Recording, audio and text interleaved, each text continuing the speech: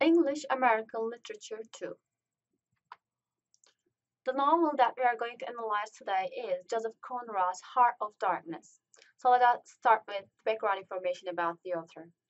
Joseph Conrad was born in Poland and he suffered a lot in his childhood. His parents were exposed to a kind of exile, so they had to leave their country. And he lost his parents when he was a small child. So, like many people in his age, he was educated at home and he had a seaman career. So, with this career, he visited many places, traveled many faraway places, but ended up with death. So, he attempted suicide, but right after he got over his problems, he earned a master's certificate in British Merchant Service.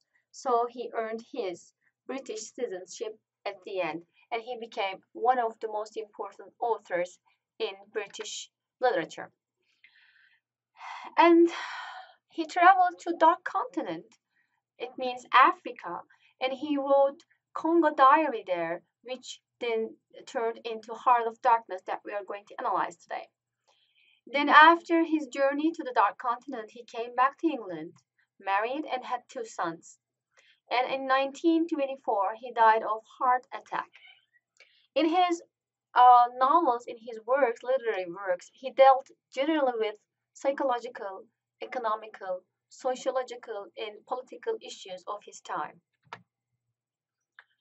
And when we are talking about Conrad's place in English literature, we can say that he is a transitional writer between realism and modernism, carrying elements from both sides. And he criticized way of living and manner of thinking of Europeans, especially. So to do this criticism, he used symbols, inner and outer narrators, flashbacks, and some impressionistic features. In his works, he compared civilized and uncivilized a way of living and thinking, and he focused on the meaninglessness of these concepts. So his focus was from civilized society to the expansion of Western man's will for power. So he tried to show the hidden face of Western civilization in his works. Let us start with our analysis of the Heart of Darkness. Heart of Darkness mainly is about civilization issue and focusing on transformation of subjective things into objective ones. And especially it stresses man's will to power and use of science and technology to achieve his ends and desires to gain more power.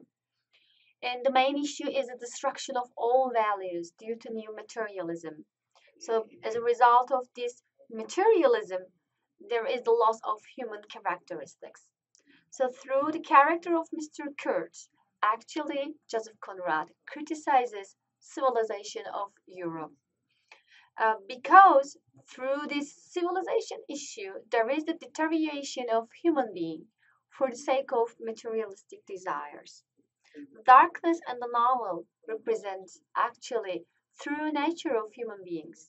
And darkness is in the hearts, not in the dark continent, not in the complexion, other physical qualities of the people. Let's look at the overall summary of the novel. The novel is mainly about Marlowe, who is a steamboat captain, and his unusual experience in African Congo. The novel opens in a kind of scene on a boat named Nelly at Thames River, and Mr. Marlowe is telling a story about his voyage to the Dark Continent. And the story is narrated through one of the unnamed listeners on the boat Nelly. We learn that Marlowe is the captain of a ship, and his mission is to go to African Congo and visit mysterious Mr. Kurtz and to relieve him from Africa and bring him back to Europe. And throughout the novel, Marlowe learns about Mr. Kurtz before meeting him and his success. He travels up to the Congo River with his steamboat and he meets the savages, goes through lots of adventures, and really had a frightful journey. When he finds out Mr. Kurtz, he was really ill and he doesn't want to go back. But then he he chooses to go back, but on the way he dies, and Marlowe goes back to England on his own without Mr. Kurtz. This is the overall story of the story of the novel. Let us analyze the characters one by one then. We have the narrator, and the name is not revealed to us. He is one of the characters on the boat to Lily, and the story is told from his own point of view. Our main character is Charlie Marlowe. He is the captain of the steamboat, and his main mission is to relieve Mr. Kurt from the Dark Continent. He seems not to be affected by chaos in African Congo and sees things in rational light. The other main character, whom we meet at the end, is Mr. Kurz. He is the chief of the inner station and a famous ivory trader. People around him see him as a kind of universal genius. However, he goes through a kind of change throughout the novel and becomes a savage and fanatic at the end. Other than Marlowe and Mr. Kurz, we don't know the names of the other characters. We know them only through their professions. So one of the characters is the chief accountant. He tells a lot about Mr. Kurz to Marlowe. And his clothes are in stark contrast with the situation of the station. The station is falling apart, but he was wearing in white clothes and fancy clothes, which is actually a kind of ironic situation. Another character is the general manager. He is the one who is responsible for company's actions in Congo. And he was so much concerned about his own success. He's a greedy person who is after power and money. And he fears that Mr. Kurz will take his position. The brickmaker is the character who is there to make bricks. But ironically, there is no material for him to make bricks. And Marlowe describes him as a kind of character empty inside. The pilgrims are the ones who are traveling on a steamboat with Marlowe. They are European agents in Central Station. They always carry wooden staves, but they don't have any religious aim. Rather, their aim is to make money from ivory trade. Cannibals are the natives hired as crew. Although they are cannibals, they are able to control their cannibalistic natures on the ship, and Marlowe respects them for that. Russian trader is one of the characters whom we meet at the end of the novel. He admires Kurz very much, and Marlowe learns about Kurtz's madness from him.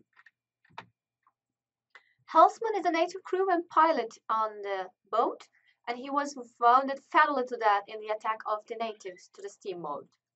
There are not many more women in the novel, and one of them is Kurtz's native mistress, and she seems to be protective and loyal to Kurtz until the end.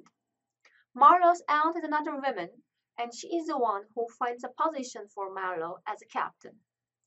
The doctor examines Marlowe at the headquarters of the company in Europe, and he is mainly interested in deadly effects of jungle on European minds. Intendant is one of the women characters. She is actually Kurtz's fiancée in England, and she doesn't know what kind of a change Kurt has been through. She knows Kurt as he used to be. So that's all for this unit.